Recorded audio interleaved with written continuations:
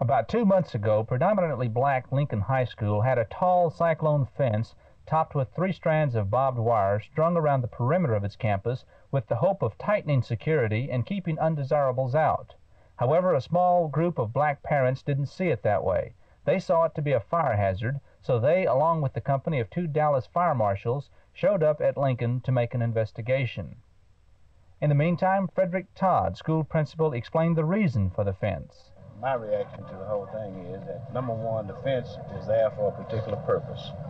And the purpose is to keep that particular element that's been harassing the campus, that's been harassing the students, as far as, taking money, bringing alcohol, liquor, things of these things on the campus, away from here, you see.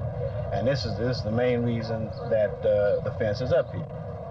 And we have not been able to secure the services of those persons within the community to keep the outside area around there clean. A lot of people that don't go to school here, they're adults, they come back and forth on this campus.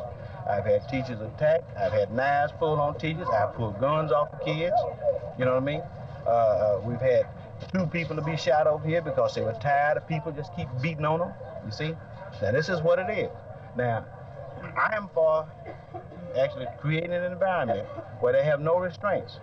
It will be up to the fire marshals to determine whether or not the fence around the perimeter of the campus constitutes a fire hazard, and until then, the fence will remain just as it is.